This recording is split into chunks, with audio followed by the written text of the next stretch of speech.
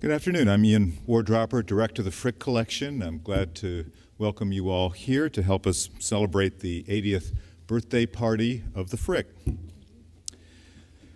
The weeks leading to the public opening of the Frick on December 16, 1935 were a flurry of activity. No detail, however small, could be overlooked. The Committee on Organization and Policy, everybody has to have a committee, had decided on October 15th to label the pictures and works of art as inconspicuously as possible with, quote, cardboard labels of dull gold to match the frames with black lettering placed where possible at the lower right corner of the frames. These would be most effective, dignified, and simple. So here you see the Oval Room in 1935. You can barely see the labels. New Kliegel reflectors were chosen for more even illumination of the larger pictures. Mr. Griggs, a trustee, felt that the reds of velvet upholstered furniture rented for the occasion were too strong and, quote, killed the reds of the Whistlers and the Velasquez. So you can see in this contemporary view they removed the red upholstered furniture so it wouldn't clash with the paintings. Color continued to concern the Frick. Consolidated Florists of Madison and 67th Street supplied Lily of the Valley and Forget-Me-Nots for the Boucher Room, American Beauty Roses in the West Gallery, and Red Camellias in the library. Anthurium was placed under what was referred to as the red cap titian, a playful gesture linking the flat red flower native to Ecuador and Colombia with the shape of the young man's cap. 15 cloakroom employees of the highest integrity and honesty were hired. 15 guards were engaged, and a letter was dispatched to Captain Thomas Mulligan of the 19th Precinct to ask permission to obtain and use 4 tear gas guns. Apparently, the tear gas did not have to be used, but anticipated large crowds did concern officials at the Frick. There was a private view for 700 people to see the collection before the public opening. The Herald Tribune published the name of all 700 visitors, beginning on the first page of its December 12th edition. A long pent-up desire to see the treasures of the Frick was only natural, considering that the New York Herald Tribune had described it as, quote, almost hermetically sealed since Mr. Frick's death in 1919, while Mrs. Frick occupied the house and while it was being altered and enlarged. An extraordinary group of public officials and dignitaries came to the event on December 11.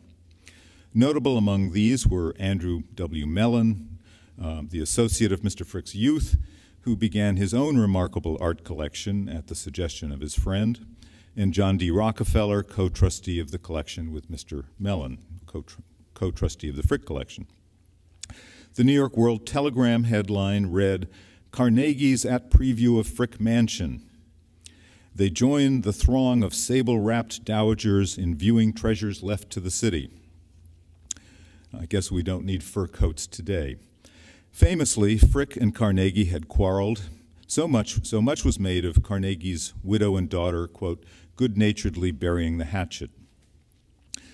The decisions made for public access were, of course, the most consequential for the future of the Frick as a museum. At his death in New York on December 12, 1919, Frick had bequeathed his art to form a corporation to be known as the Frick Collection, quote, for the purpose of establishing and maintaining a gallery of art in his former residence and of, quote, encouraging and developing the study of the fine arts and of advancing the general knowledge of kindred subjects, to the end that the same shall be a public gallery of art to which the entire public shall forever have access, subject only to reasonable regulations. The trustees decided to enlarge the Carrière and Hastings house before they opened to the public in 1935. Here's the original house shortly after it was built. This is a plan of the way it looked. You may know that here is Fifth Avenue, that originally it was accessed off of a road off of 70th Street. There was a porte cochere here, and one came into the mansion through this place. Your carriage would continue on into what was then an open court and out to 71st Street. And here you're seeing the first library that was built in 1924. By the time that the trustees and the family had the responsibility of executing Henry Clay Frick's will, they decided they needed more public space. So they hired the architect John Russell Pope to add basically what you see enclosed in this red dotted line. The garden court was transformed out of what had been an open courtyard, the oval room, which I showed you a picture of earlier, the east gallery, what was then called the lecture room, now called the music room, where we're now seated, and here the final library that was built in 1935. John Russell Pope significantly was the architect later selected by Frick's friend Andrew Mellon to build the National Gallery in Washington. It was completed in 1941, shortly after the architect's death. And there's relatively little relation on the exterior of the National Gallery to the exterior of the Frick collection. It's more on the interior that one begins to see relationships. On the upper image, you see an interior courtyard of the National Gallery in Washington, and below you see the garden court here, just outside where we're sitting. Construction went apace during the years of 1932 to 1934. Here you see a view from 71st Street of the library, and you see it rising adjacent to the original library that was completed in 1924. And here you see beginning of the exterior wall that would be outside of the East Gallery and Oval Room. And so this was then later demolished to make room for the room that we're now sitting in. So here's an image of the very room that we're in the middle of construction. The library, which was started by Helen Clay Frick in 1920 in honor of her father, is today one of the top 5 art research libraries in the world. And is significant for the number of unique books and manuscripts it possesses that cannot be found in any other library in what's called the WorldCat system, and of its unrivaled strength in provenance research resources. It's increasingly a leader in digital history, art history as well, and digitization of archives and art historical texts. It's come a long way from the autotext system, which you see here. This was cutting edge in 1935, where you could write on a piece of paper on the 7th floor, and it could be transmitted to a page on the 4th floor, so the book could be brought up to you. Of course, for me to make this lecture, this black and white photograph was scanned, digitally sent to me as I was putting it together for a PowerPoint. I was able to draw images from our own website and access information about it, and access information from the entire web. And of course, the library is increasingly making all of its resources available digitally, so that you will still want to come to the library to access many of its unique volumes, but increasingly we're making its resources available to the public internationally. I often feel I should also remind the audience that the library is free and it's open to the public. In researching the lecture, I came across the following statement from the December 11th, 1935 press release. I'm showing you one of the first tickets to the Frick collection that was used in 1935. And this press release statement distills the mission and quality of the Frick and is worth reading, I think. 3 paragraphs devoted to the heading, Conception Adopted. Making the Frick collection available to the public implied more than merely opening the doors and treating the building and its furnishings as a museum. The collection does not aim at competing with vast institutions that attempt to illustrate the art of every country and period. The house was primarily a home.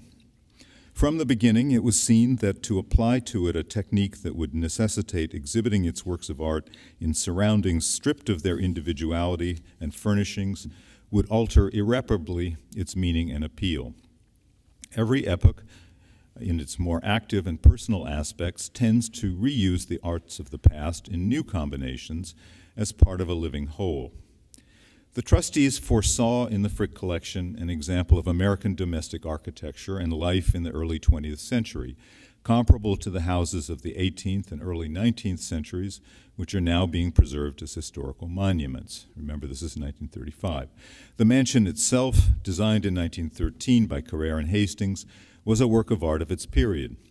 In other words, there was an historical factor in the house and in the way in which its works of art were arranged that surpassed in interest any possible methodological or chronological grouping of the paintings and sculpture. Consequently, in planning to open the collection to the public, the trustees felt that its residential character should be maintained and that only such alterations should be made as might be counseled by administrative necessities or that would make possible an easy one-way circulation of a large number of visitors. So this is just to remember that we may take for granted the way that the Frick looks today, but there was considerable debate within the Frick of whether one should have, for example, a chronological display of the collection or indeed how it would be shown to the public. The philosophy of display still characterizes the Frick, but happily the strict circulation system was abandoned. In the living hall, which you see here, German, Spanish, and Italian paintings mixed with French Rococo furniture, Italian Renaissance bronzes, Chinese porcelain, and a Persian carpet. This reflects the individual sensibility of a collector rather than the systematic organization of a museum.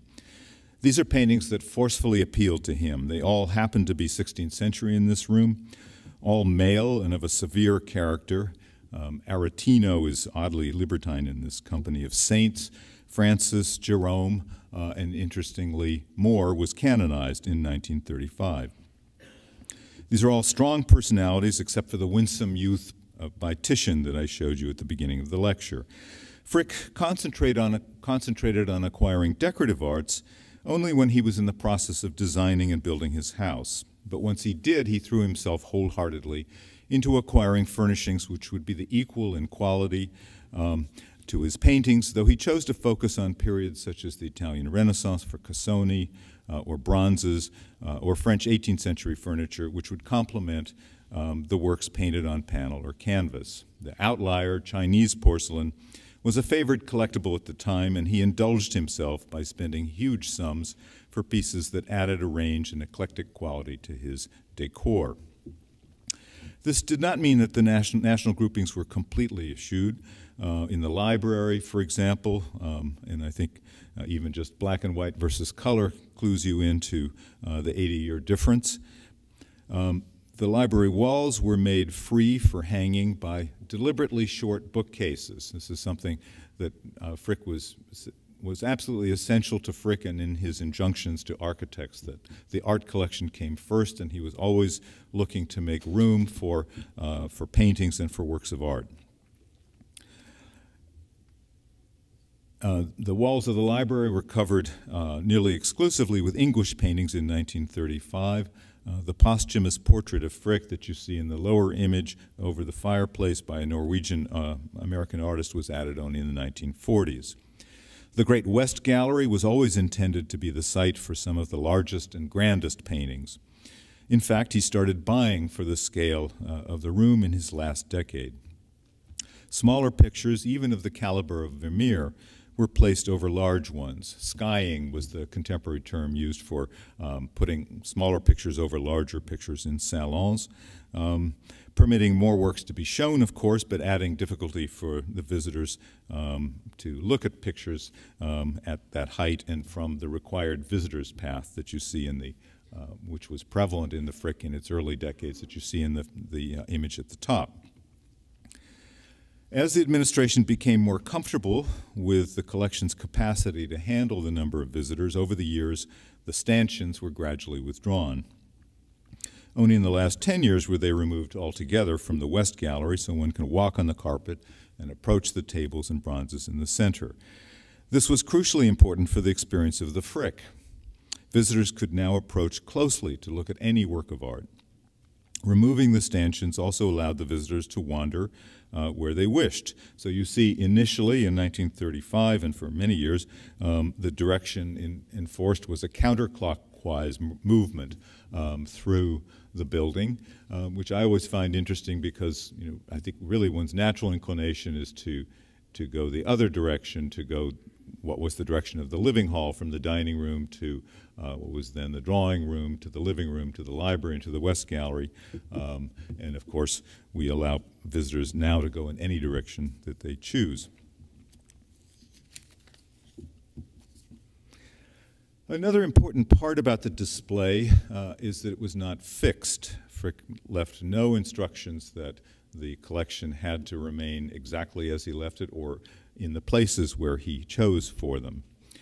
Unlike, for example, the Isabella Stewart Gardner Museum that you see here, or the Barnes collection, in which case both of the collectors left explicit instructions that everything had to be exactly where they had placed. At the Frick, there was more of an intuitive sense of what looks good in which rooms, and of course in Frick's day he was buying apace and things were constantly moving around up until the day in which he died. It's important to note also that the collection continues to grow and change as Frick intended. Two paintings acquired in 1927, so that's 8 years after Henry Clay Frick's death, 8 years before the Frick opened to the public in 1935. These two paintings illustrate the continued search for works of art of the highest level of quality, but also the institution's willingness to undertake new directions.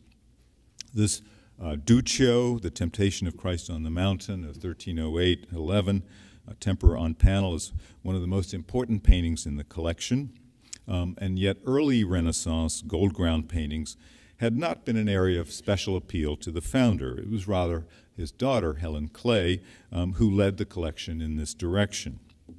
This is a panel from the Maestà, which is a huge double-sided altar which once crowned the high altar of the cathedral in Siena.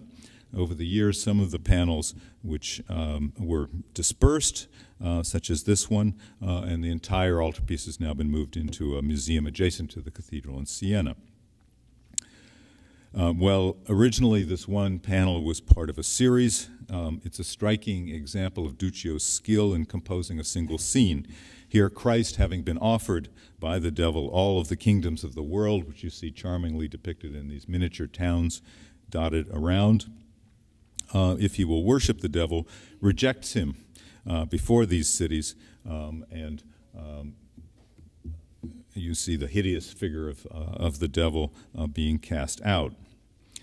This is one of the most important early Italian masters. This painting set in motion acquisitions of other works by Cimabue, Piero della Francesca, Paolo and Giovanni Veneziano, Gentili da Fabriano, that make the Frick today a great site for 14th and 15th century Italian pictures. It set the stage for the arrival of our great Piero della Francesca, the St. John Evangelist, which was acquired just after the Frick opened to the public in 1936. This is one of the only panels in America by this great painter of the Italian Renaissance, as we demonstrated in an exhibition, Piero della Francesca in America, just a few years ago.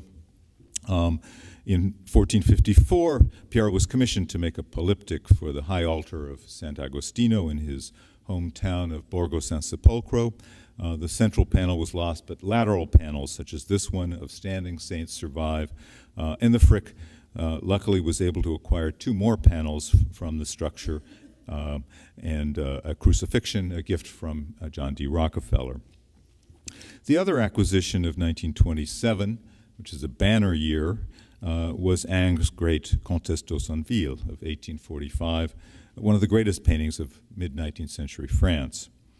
Again, this was not a period that had appealed particularly to the founder, to Henry Clay Frick, who had shown more interest in the Barbizon school and later 19th century works of France. Here again, we see the granddaughter of the famous writer Madame de Staël, an author in her own right, having just come home from an evening at the opera, and captures her in the intimacy of her private quarters with his extraordinary precision. And if you're wondering where she is, she's now at the Prado in Madrid, where this picture with the Queen of Spain looking at her was taken just last week. This picture led to other acquisitions, such as David's Comtesse d'Arroux of 1810, which was acquired in 1937, filling out a context of French neoclassical and romantic artists of the first half of the 19th century. This painting was executed and signed 4 p.m., March 14, 1810, as a surprise for Comte d'Arroux, who had obtained for David his payment for Le Sacre, the coronation of Napoleon and Josephine. Painters often had trouble getting paid in those days, and David was very grateful for the intercession of D'Arroux, and then therefore painted a portrait of the wife for him. Stendhal, the great writer, characterized this painting as, or her look in this painting as forceful, frank, and jolly. The Frick, of course, also built on the strengths of its collection. Henry Clay Frick had acquired, for example, a bust by the greatest French 18th century marble portraitist, Houdon, of Madame de Caquela. He actually arranged, I think this is sort of symptomatic of the way that Henry Clay Frick went about his acquisitions, which was very carefully. He arranged to get the 2 finest busts by Houdon, which were on the market, bring them to the Frick, to his house, and lived with them for 6 months before he decided on this choice. So this is really what we owe our collection to, is a standard of quality and excellence set from the very beginning, in careful selection of every work of art that was followed by his daughter, by the trustees, and by the institution to today. This bust was just the beginning of a kind of collection of works by Houdon. For example, this life-size terracotta of Diana, which was bought in 1937, added to other busts and objects that we've acquired over the years, give us an extraordinary group of works by one of the greatest sculptors of the 18th century. Another way the Frick has evolved is through gifts of entire collections. Henry Clay Frick had acquired a number of pieces of Chinese porcelain, mostly 18th and 19th century pieces like these 2 figures of ladies on stands, which are probably from Jingzhen. Famille Vert is the type that they're known as, after their translucent green glazes. Henry's son, Childs Frick, favored blue and white from the 16th century onward. And at his death, Childs' death in 1965, bequeathed 214 pieces, creating an important group, such as the stem bowl, late 16th century. It's only 4 inches high, but of extraordinary quality and precision, as you can see, and depicts scholars gathered near a pavilion in a garden. In turn, this set a precedent for another collection. Henry Clay Frick had appreciated French 18th century porcelain. We currently, in our Portico gallery, have an exhibit of some of his Sèvres works, but we did not have any works from the earliest European factory to discover the secret of making porcelain, that is Meissen, outside of Dresden in Germany. One of the greatest private collections of Meissen, formed by Henry Arnhold and his parents, has been pledged to us, and some of the stars, such as this great bustard, have already been given. You may know that Augustus the Strong, King of Poland, was fanatical about porcelain, to the point that he actually paid for some porcelain with regiments of soldiers. He also loved animals. He had a menagerie or a zoo of his own. He had collections of taxidermy. So he commissioned the Meissen factory to make originally over 500 life-size birds, mammals, and so on that would have decorated his Japanese pavilion, as it was called. He died before the commission could be finished, and somewhere around 300 were completed. But this is, I think, one of the grandest of them all, where you see this bird, which is some 3 feet high, delicately leaning its neck back on its structure, on its back, and it was a highly experimental idea to create these sculptures of animals at this scale, and you can see even in the firing cracks of the surface what a difficult task it was. But this is really one of the monuments of the history of porcelain, and we're very grateful and lucky to have this extraordinary collection of Meissen coming to the Frick. Another example of collections coming to the Frick is in clocks. Henry himself had acquired one of the masterpieces of French clockmakers, this long case regulator clock and barometer of 1767, the clock by Liotto, casework by Ferdinand Berthoud, sculptural mounts by Philippe Caffieri. But there were relatively few mates to this work in the Frick until 1999, when Winthrop Kelly Eady gave his collection of some 40 clocks and watches from the 16th through the 19th centuries, making this one of the important sites for this specialized field. And I'm showing you here a Boule clock dating from around 1690 to 1700. Over the years, we have been able to acquire works of great quality. Just this past year, a self-portrait by the Spanish 17th century artist Murillo that is one of only 2 self-portraits that are known. The other is in the National Gallery in London. And it has an interesting story. It was actually bought by Frick in 1904. But Frick had, in addition to this house and a mansion in Pittsburgh, where he came from originally, a kind of summer house, which was outside of Boston, some 110 rooms. And he kept a number of works of art there. By and large, his most important works came here to New York. But the Murillo, for one reason or another, never came down to New York. And we very fortunate, it descended through the family, and we're very grateful to Mrs. Henry Clay Frick II, who gave this to us just this past year. It's currently being conserved, and we've just got a wonderful new contemporary Spanish 17th century frame for it. So just to make the point that the Frick continues to acquire and at the highest level of quality. The Frick has evolved in other ways. We set a standard for publications in our collections catalogs.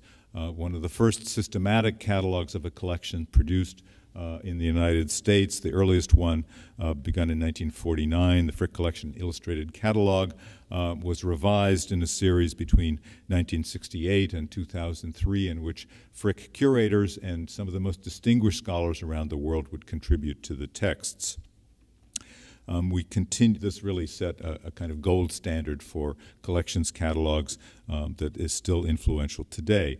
The Frick continues to publish in a whole range of categories. Just this past year, we've produced a handbook on decorative arts, a small book on our Limoges enamels collection of the 16th century, a small book called Director's Choice, which I will be signing after this lecture, and it was a pleasure for me to write this book, Director's Choice, but it was also a real challenge, and a challenge because of the nature of the collection. The series calls for a format of 37 works of art that can be included, and the hardest thing was for me was to decide what to leave out. I had to leave out personal favorites. I had to leave out absolute masterpieces in order to fit the 37 objects. Obviously, it reflects some of my quirks and taste, but I also wanted to give a sense of the range of the quality of the collection, and it just served to remind me what an extraordinary institution that this is. The Frick, also this past year, we produced a monograph on a single work of art, one of our greatest paintings, Giovanni Bellini's St. Francis in the Wilderness, and so the range of the institutional publications, from collections catalogs to handbooks to catalogs of exhibitions, has simply been getting better and better. From the minimal labels on paintings and frames that I mentioned in 1935, the Frick has continued to expand the range of information that we provide through audio tours and increasingly through digital means and the internet. We just launched an app just a little over a year ago which has information on every single object in the collection. Exhibitions have increasingly become an important part of our programming over the last several decades. In the early decades, the Frick might mount one exhibition a year. We now do between 5 and 6 a year. Our philosophy is to do small, focused exhibitions that put our own works into a deeper context for our visitors, whether it's borrowing a group of works from another institution to complement our own. So here you see the Mauritshuis exhibition of a couple of years ago, where Rembrandt's in the upper image, or Vermeer in the lower, spoke to the paintings that we have here by those artists, or more recently the National Gallery of Scotland, in which paintings by Reynolds, Gainsborough, Raeburn were in a gallery near where we had our own paintings by those artists, so you had a deeper sense of the achievement of each individual artist. More and more, we aspire to do exhibitions that will be a serious contribution to scholarship. In this case, for example, some 3 years ago, we did an exhibition on the Italian Renaissance sculptor Antico, of which we have one object, but we pulled together really what was one of the first major looks at this talented sculptor in bronze from the early 16th century in Italy. Looking to the present, I hope all of you have a chance to see the exhibition of Andrea del Sarto, which focuses on his drawings, but in the room just outside, you have the opportunity to see the way in which drawings led the artist in the creative process to complete the finished paintings, which hang nearby. This is an exhibition we did with the J. Paul Getty Museum, but coming up, there's an extraordinary range of exhibitions that I think reflects the talent of our curatorial staff and our increasing wish to make a serious and solid contribution to the history of art. The show that opens to the public in, I think, around the 1st of March called Van Dyck, The Anatomy of Portraiture, will be the first show on this artist in this country in some 20 years. And really the first major comprehensive look at the artist in all the media that he used, from drawings to oil sketches to the finished paintings to etchings, which were an important part of his process in recording and disseminating the images that he made. So Frick loved Van Dyck. We have 8 paintings by him, one of our own on the left, which you can see just outside in the East Gallery, and it will be shown with such works as this painting on the right from the National Gallery in Washington.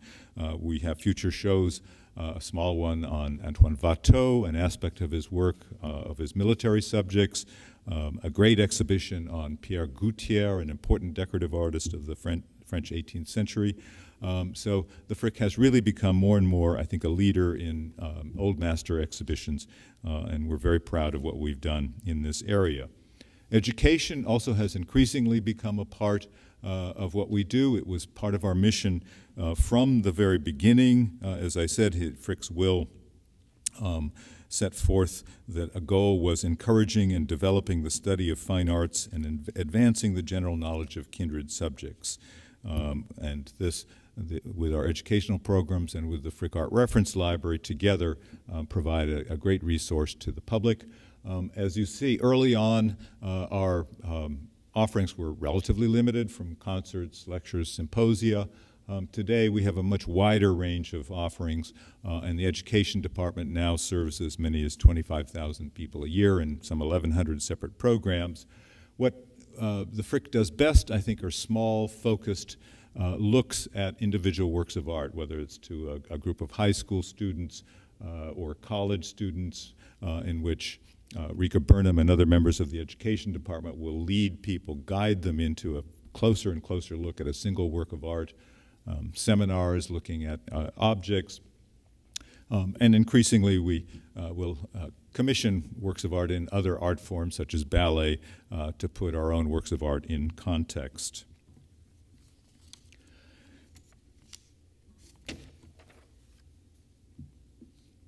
So what has changed at the Frick over the past 80 years?